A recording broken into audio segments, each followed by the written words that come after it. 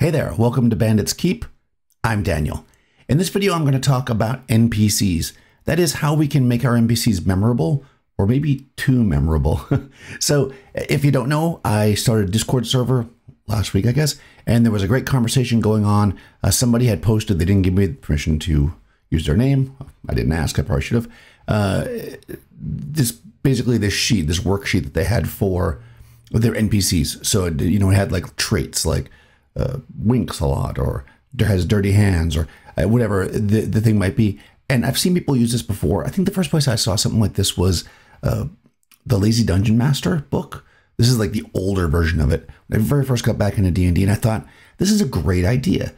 You've got all these NPCs and the characters interact with them. How are they going to remember the bartender? How are they going to remember the blacksmith? But if we say, well, this one has an eye patch, and this one has a gold tooth, and that one wears cool boots, and this one has a helmet. But as I've continued to kind of evolve, we'll say, as a game master or referee, I've put aside this technique, and I have some reasons for it. I think that I'm not saying it's not a good technique. I think it's really great. What I think is we have to, just like many things, we have to use it the right way in order for it to be really effective. That is to say that if you give every one of your NPCs some kind of funky trait, all of a sudden, it's kind of like what I've talked about before. When everything is funky, then nothing is. So I think if we're going to do this type of thing, we want to be specific about who we give these traits to. And not just specific because we think, oh, it'd be cool to give the bartender a peg leg, but the peg leg should mean something on some level to, and I hate to use the word story, OSR people are yelling at their screen, but it should matter, right? So in other words, if you have a guy that's constantly got rust all over his hands because he's the guy that polishes the swords and cleans them or whatever for the keep, and you make a point of saying that, oh, he picks up his glass of beer and he puts it down, there's rusty fingers on it, he touches this, there's rusty fingers on it. That might be cool because they're going to remember that. But unless at some point the fact that rusty fingerprints, whether it be a red herring or not, becomes an issue, then it's just something players are going to write down. And why do they even care about that? What I found is that players care more about the interaction they have with somebody than what they look like. Now, again, this doesn't mean that you don't want to ever do this, but I have a slightly different approach. So I want to talk about that here, and I would love to hear how you do it. Of course, you can jump on the Discord. I'll put a link in the description there. It's in the running games thread, I believe. You can probably find it and reply on that same thread. Also, I'll just jump in too and say, thanks everybody who already joined the Patreon. That's amazing. I didn't think, I said last week, I didn't have any content up yet, don't join yet, but a few people joined. I really appreciate it. I'll put a link there too if you're interested. We should get in the Freebooter podcast this week. I've got a couple of adventures I'm going through. If you are part of the Patreon and you are part of getting the Freebooter podcast, go to that page. There's like an area in the Discord that you can access where you can put suggestions. So anyways, that was a little side business. But okay, so anyways, we've got these NPCs. Now, I'm probably never mentioned this before, but my trade, my career, most of my life, I am a photographer. That is, I take pictures of people for a living, and that's what I've done for a long time. And one of my favorite photographers that I, looked up to when I was learning was Richard Avedon. Now, Richard Avedon, depending on who you talk to, could be considered kind of a jerk or the nicest guy ever, just like most people. And I guess that ties into what I'm about to say. One of the things he famously talks about is that he's a fashion photographer, but also a portrait photographer, is that the portraits that he makes are really reflections of himself and or what he sees in the person. They don't necessarily have anything to do with the actual person. And I think this is actually an interesting thing, a psychological thing with people. And I started to write this in the Discord, and that's when I decided, well, I'll make a video about this. When we come into a scene, we as people, forget about characters for a second, just people. When you come into a space, you bring with it your baggage, your thoughts, your loves, your hates, your what you do, right? Everything that you've gone through, you bring to these things. So when you see somebody, you make a judgment. I get that in life, we probably shouldn't do that as much as we do, but you do. You see somebody dressed a certain way. You see somebody who, has a certain career. You see somebody who speaks with a certain accent, and immediately you start to frame them in a certain way. A good way or a bad way, maybe a neutral way, right? But everybody does this a little bit. So what I like to do with my NPCs is I keep it super loose. I might say there's a bartender, and then based on how the players are playing their characters, and of course it's much easier in a campaign where you really know their characters, I will play the bartender up to their own biases that they've established as the characters. Now, sometimes I have to use my own judgment on what that bias might be based on the introductions that they give for their characters. So what'll happen is I know there's a bartender, I know this bartender's information, but it doesn't matter to me if he blows his nose a lot, if he wipes the glasses a lot, if he has, because none of that's going to matter. He has this information that he needs to give. So whatever feels appropriate to make sure that the player characters interact with him in a way that's going to be positive for them and positive for what is effectively the story we're building together, those are the traits that I give the bartender. And that's how I operate. I don't just come in with this idea that like, I have a great idea for a character. This is what the character is. The bartender is amorphous until the players interact with them. And based on how they interact with them, that will be how the bartender will be effectively, right? If they come at him really like putting money on the table, like, oh, maybe you have some information for me.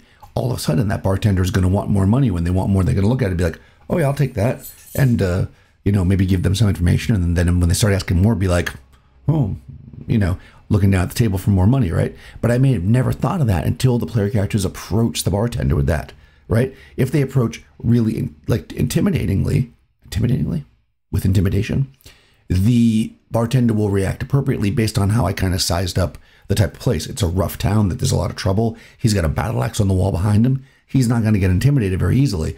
If it's like a more plush town where there's not a lot of combats and he's definitely not armed, or maybe he's particularly old or particularly young, he's going to be more likely to be like, whoa, I'll give you the information. Let the players dictate how the scene is or how the person reacts in the scene, because that's how you are, right? You are yourself all the time. But if somebody comes at you differently, you will be a different person to that person, if that makes sense. It's like you hear this a lot too. Like you'll hear two stories about, let's say, a celebrity, right? Because that's who we all think we know celebrities. You'll be like, oh yeah, no, I met that guy, what a jerk. And then another person will be like, oh, the kindest person ever. Well, because it probably had to do with how the interaction happened. You don't know somebody when you only meet them briefly. So I don't take the time to flesh out the NPCs fully. I think about generally, these are the things I think are important. What are their motivations? So a barkeep that's, let's say, a middle-aged man might have a family. He's got a business he's trying to run. He's trying to keep order. His motivation is going to be to keep things calm, to get the player characters in, to make them as happy as possible without losing his shirt and without anybody coming to harm in his business.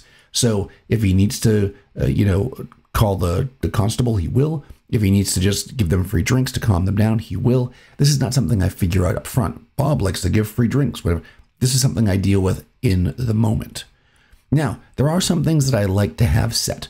Number one, if the person there is some kind of clue there, right? Like maybe they're a doppelganger, or maybe they're a snake man, or maybe they are stealing, right? And I can make this little clue with like the blowing of the nose or the dirty fingers or whatever it is, right? There's something else going on. They're robbing graves at night, so I might mention this dirt under their fingernails, right? This kind of thing. If that's the case, I will certainly write that down ahead of time.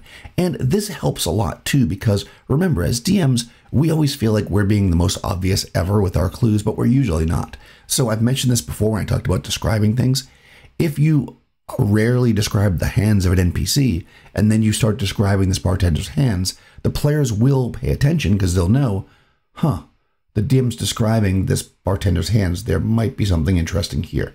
And you might say, well, that takes away some fun of figuring it out. But I got to tell you, they're not going to, if you describe everybody's hands, they're never going to figure out the bartender's hands. Almost never. I'll say, I can't 100% say never, of course. The other thing that I'll have up front is combat stuff. Like I'll have an idea. Like I'll write something like bartender as normal man. Or if I don't write at all, then most people are, doing air quotes, are normal man, which is like a human basically. And that's my baseline. I'm not a huge fan. I mentioned this before about these modules where like the bartender is a 17th level ranger and the cook in the back is a 5th level dwarf paladin or something.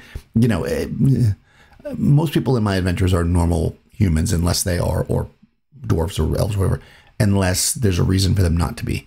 in which case I will note their combat stats because I want to know that up front just in case. I won't get super deeply into it, but I might be like 4th level paladin. And then if they get into a fight with them, I'm going to say, well, what would a paladin, you know, have for a weapon? Probably a sword. Okay, so he's got a sword, he's got armor, whatever. You know, it's like I don't even figure that out up front unless I'm describing it because it's not relevant. If the paladin comes into town fully armored and armed and armored and flips his helmet up and has a whole thing, that's because he's a main character that I'm trying to get the players to look at. In that case, he's fleshed out. If he's just Joe Fighter walking in the door, I'm not going to bother. He's just a guy. I just want to reiterate that I'm not saying the idea of having a list of NPC traits that are random is not cool and fun. It is nice to kind of fill the players' heads with beautiful scenes, but just keep in mind that when you do that, they may not know where to look. If you give somebody too much to look at, they'll see nothing.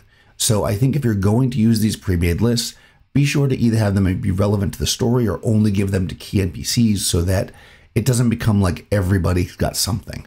Because as soon as you have that, they will stop paying attention, has been my experience. And I'll just point out that very popular meme you see with the players like focusing on this like one person while there's like somebody else over here, and it's like fully fleshed out NPC, the person they're ignoring, and then somebody I just made up 2 seconds ago, and they're focused on that person.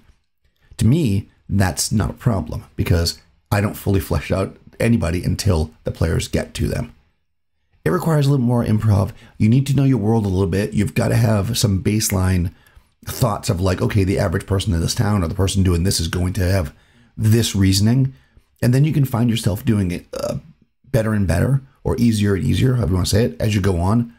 And boy, does it cut to prep time. And when somebody says, oh yeah, the guy with 3 thumbs, you'll remember who it is because there's not that many people out there that have all kinds of weird, interesting traits. All right, so what do you think? How do you do it? Do you make these lists of traits and give them to all the different NPCs or have them ready to roll up at each time to make as many as possible of your NPCs memorable? Or do you keep most of them as plain person until they become something relevant to the story the characters care about, then flesh them out, like I do? Let me know which one you do. If you've never done either or whatever and you want more information, all that other goodness, make a comment below. It's always great to keep the conversation going. I did mention earlier, because I mentioned Discord, there is a Discord. You can follow the link in the description. I also started a Patreon, so if you do want to support me there, I appreciate that very much. But you do not need to be part of the Patreon to join the Discord, so jump over there, join the conversation, and I'll talk to you soon. Here's something I found on the web. According to library. Alexa, stop.